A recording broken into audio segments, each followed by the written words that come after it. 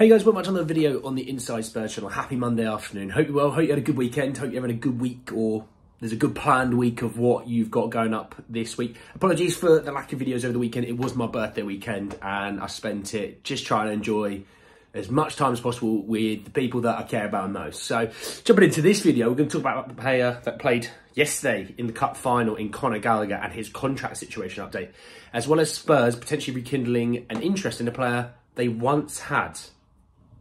You'll see what I mean in a second, don't worry. Just want to say, if you're new, subscribe. You're very much welcome to join us for the journey. And let's talk this Conor Gallagher one first. It came from Graham Bailey. And he said that Conor Gallagher wants to stay at Chelsea and he has not been offered a new contract. The issue I think with this is that he's a Chelsea boy, he's a vice captain. He obviously probably wants to be the actual captain as well. He's happy.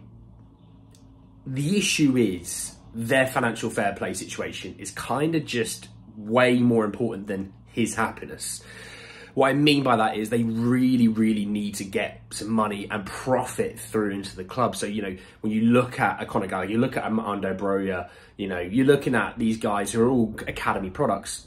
They are 100% to your financial fair play. And Gallagher, he in the summer will only have 1 year left on his contract. It will be either you sign a contract that favours probably Chelsea more than anything, or we're selling you. Because there will be clubs that want him. And as much as he might go, no, I want to stay, they'll go, you don't really have an option in this. The fact they've not offered him a contract now, and it's obviously February 26th, that's quite alarming. What I mean by that, is they've obviously offered him a contract, but they haven't offered him a new one because he rejected the last ones. That's what I mean by it's alarming, because this is a situation that I would say if it comes to April or even May and that contract still is not signed, he still hasn't, extended his time, he's getting sold in the summer because they need money by the end of June. As soon as the season's done, they'll be looking at clubs going, what would you give us for Gallagher? Because that's what they were up. I think Gallagher probably signed a contract fairly easily, but he's not going to get the money that he wants because, again, that hurts your financial fair play. If you obviously give someone a pay rise, it's going to be on Chelsea's terms, and that's what you've got to be wary of. But I still see him getting sold because I still think they need to get the money in, and he's the guy that's going to get them the most money. But let's talk this Kyle Walker-Peters situation. So if you're not aware, Kyle Walker-Peters is a fullback at Southampton. He was a Spurs player a few years ago. Came with Team Talk that said that Tottenham are being tipped to activate a £30 million buyback option on Kyle Walker-Peters this summer after Manchester United and Arsenal interest. So this is the big thing about Kyle Walker-Peters, especially how we play inverted fullbacks, right? He's the guy that plays left back and right back. He's a right footer, but he can play both sides. Homegrown academy option as well, which I think is another big thing you can kind of tick off the list. And he's not a homegrown academy option that you just have in the squad because he's there to make up a number on a quota. He's a guy that would actually help you. And I'm going to be honest, he's better than the other fullbacks that we have behind the main two that we have. Behind Udogie and behind Porro, I think Kyle Walker-Peters is better than the rest that we've got behind that.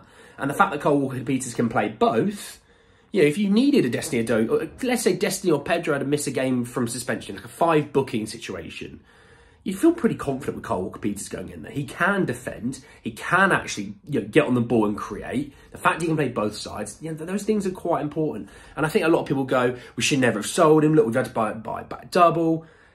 He probably had the footballing education that most players would want, that he wasn't going to get at Spurs, because Trippier was there, and then we spent all the money on Emerson. He was probably never going to get the development that he would have wanted. So at Southampton he did, and look, we probably sold him for about 10-15 million anyway, if I remember correctly.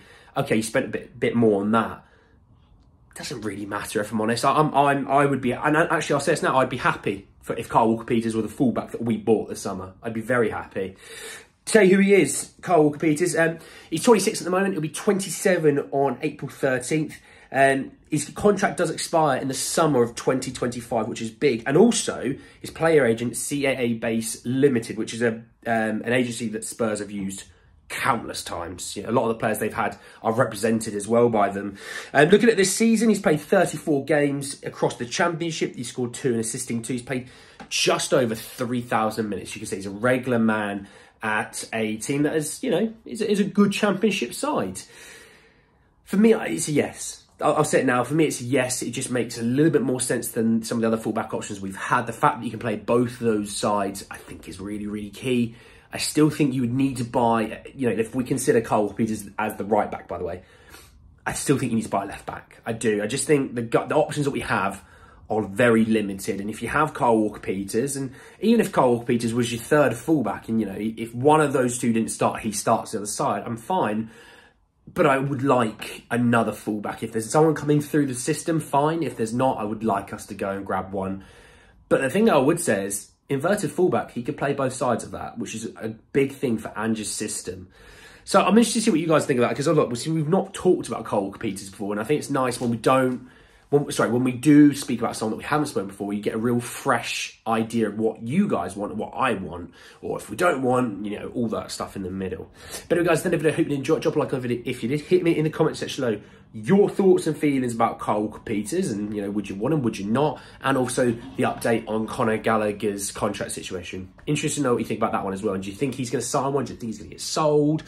You tell me. Obviously, subscribe if you're new and hit the bell notification for more. But anyway, guys, in the video, I'll see you all very, very soon. Take care, guys.